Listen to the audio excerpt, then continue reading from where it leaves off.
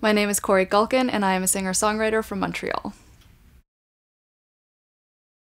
At the suggestion of my friend Ali Levy, who played bass on my latest album and also did the album artwork, she suggested that I check out, or that everyone check out, this song by Buffy Sainte-Marie called God is Alive, Magic is Afoot. And for the last couple of days, I've just been listening to the album that's from, called Illuminations, on repeat.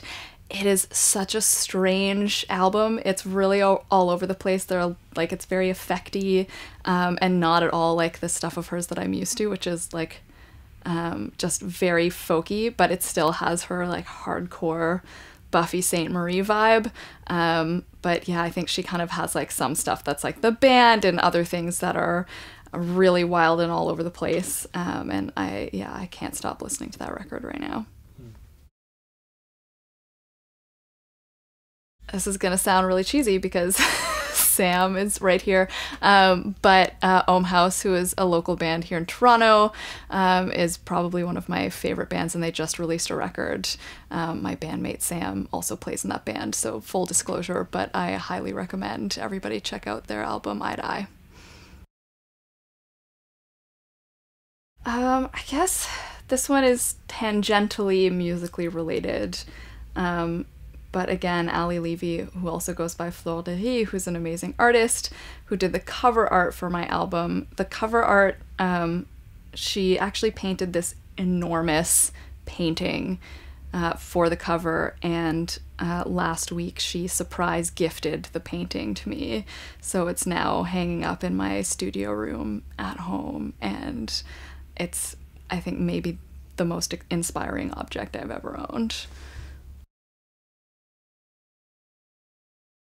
I definitely wish I could have been a part of Weezer in that, like, in their early stages Blue Album Pinkerton era.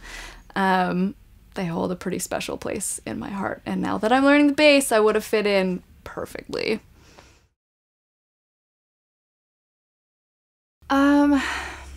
So when I was I think I was maybe 5 years old, my mother, like the good feminist she is, took me to see this film that was all about women doing like in different careers, and it profiled, I don't know, like maybe 4 or 5 different women. I think there was like a surgeon, and there was a rock climber, and a dancer, and a pianist, and after the film she asked me, so of all those jobs, which one would you want?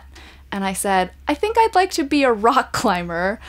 And she said, how about we get you some piano lessons? So that probably had something to do with it.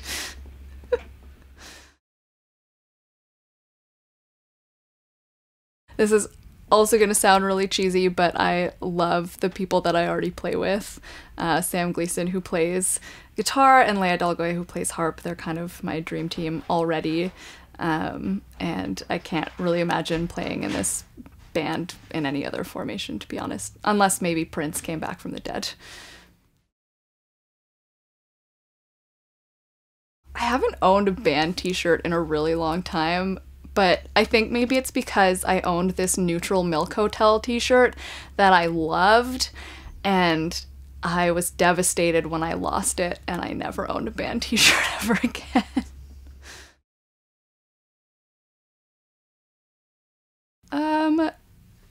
It's a funny question because I feel like most musicians do many things that aren't just playing music, and I think right now, like, music is not my full-time gig, and so I'm already doing things, and so I guess maybe I'd just be doing the other things that I'm doing full-time if I weren't also doing music in a serious-ish way, but I have a master's in social work, and I currently work in communications for a small community organization downtown, so probably I'd be doing more of that.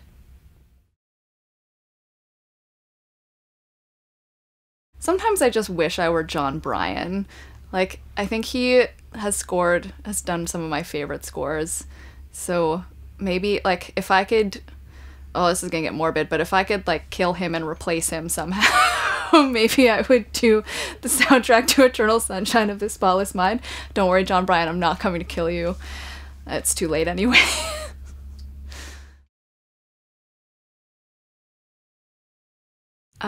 We just played a beautiful gig at Sala Rosa in Montreal. And I think right now that might be my favorite venue. It's been around for a long time, but the sound is always good. It just has such a nice, warm feeling to it.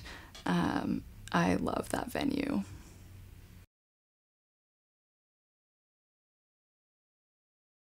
I mean, personal experience is probably the strongest non-musical influence that affects my music. I write from a very personal place, usually, and so just, yeah, being able to access my own feelings and yeah, experiences is hugely influential.